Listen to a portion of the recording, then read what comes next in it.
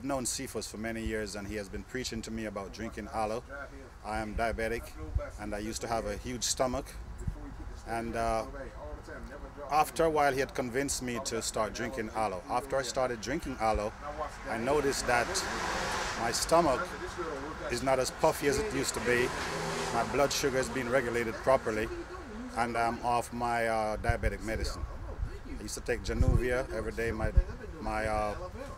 blood sugar used to probably run about average 250 every day, and now it's down in the normal range between 101 and 125. The reason I started drinking aloe vera is because I went to my doctor and my blood sugar, if you're familiar with diabetes, my A1C was real high. I had like a 10, and I had 314 points, that's what they told me. And once I started drinking this about 6 months ago, my diabetes is gone. I don't have it anymore. I've been having high blood pressure for years, and that's normal now. So everybody see I work in and learn, and I can be your own doctor. That's what God put on the earth for human being, aloe vera. Natural stuff. You drink it, Bongo. you can ease a lot of pain and ache for your body. First time I tasted it, I like, man, it's kind of tough to go down. But sometimes that's the best thing for you. It's the hardest things to do. And so he said, if you stick with it, trust me, you're going to feel better. At first, it's going to take a while. Everybody's body's different. And you're going to start feeling your bowels moving, whole 9 yards, start burping. And I swear, at first, it took about 3-4 days. I'm like, man, I started to give up on that. I'm like, ah, man, I ain't feeling nothing. I don't know what's going on. I don't know what aloe might cause in my body. But that 5th day, I was at work, bloop, bloop. I'm like, I got to go. And honest to God, I have feeling a lot better, a lot more energetic. Wake up in the morning, a lot more, especially, and then the excreting waste, just like you was telling me about, you have waste build up. As much as you eat, you should be secreting. It's common sense if you think about it, and so forth. And he's right. You know, I started doing my own little research and everything. See what he's saying? It makes all the sense in the world. Well, those of you that can open your mind to try something different, maybe a little unorthodox, certainly Cephas is a wealth of information. He's a man who's studied his craft and his trade and really knows what he's talking about. If you listen to what he has to say, it'll make sense to you. What is the 3 most dangerous thing in your house, away from you, your wife, or your kid? What is it? What are they? They are your fridge, your stove, and your dinner table. It's what you put in your fridge, it's what you put on your stove, and it's what you put on your dinner table. If you don't put the right thing on it, it will ruin you. And that's what they do to a lot of people, especially in America.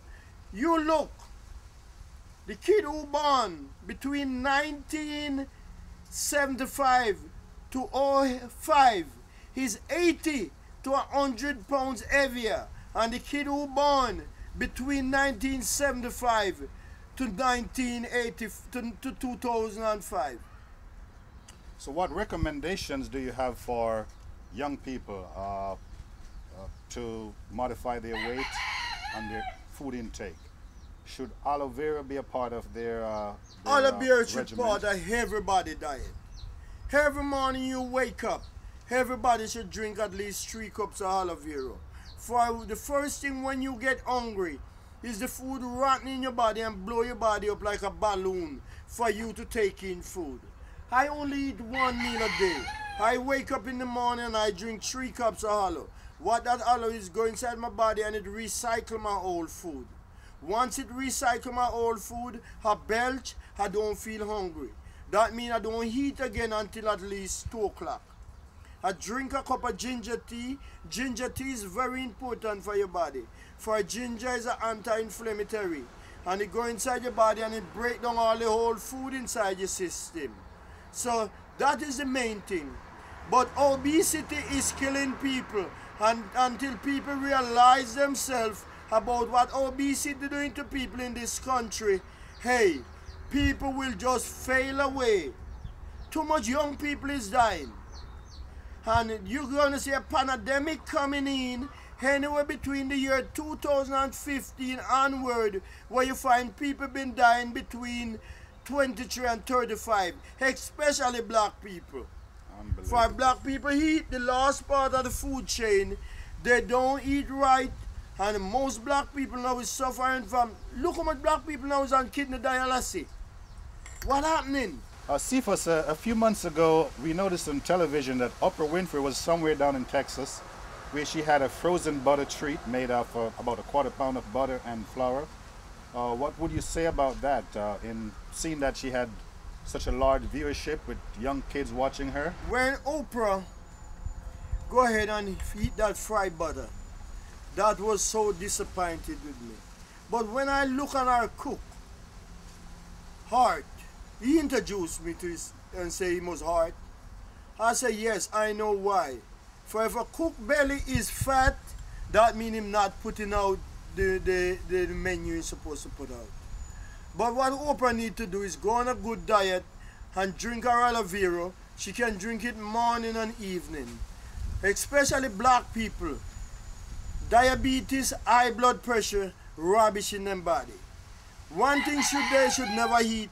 They should never eat no pork, no shrimps, no crab, no shell food.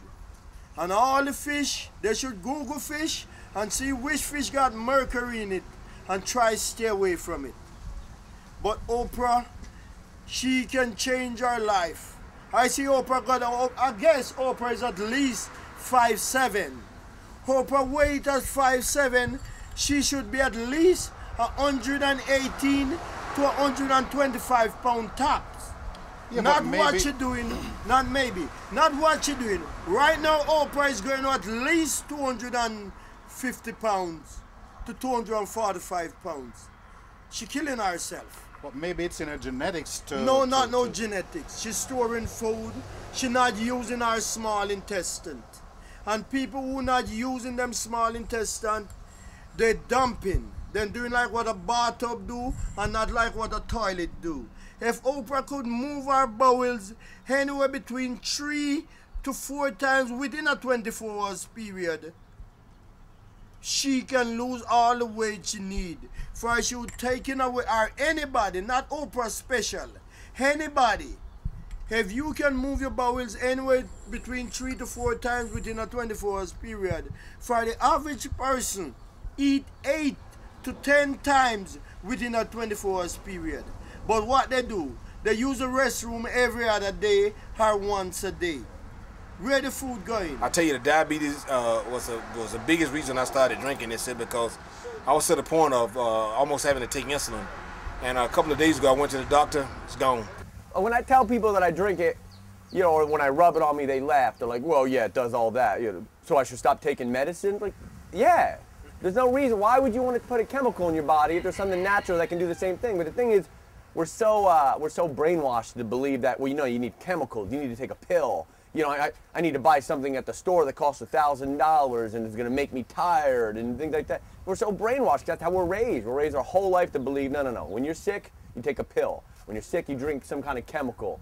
But you don't need to. It does everything that all those medicines do. You know, if I'm sick, I come here and I'll drink aloe and I'll grab some of his soup. And man, like the next day, it's all out. You know, that aloe flushes out your system and you just pee out the sickness, you know?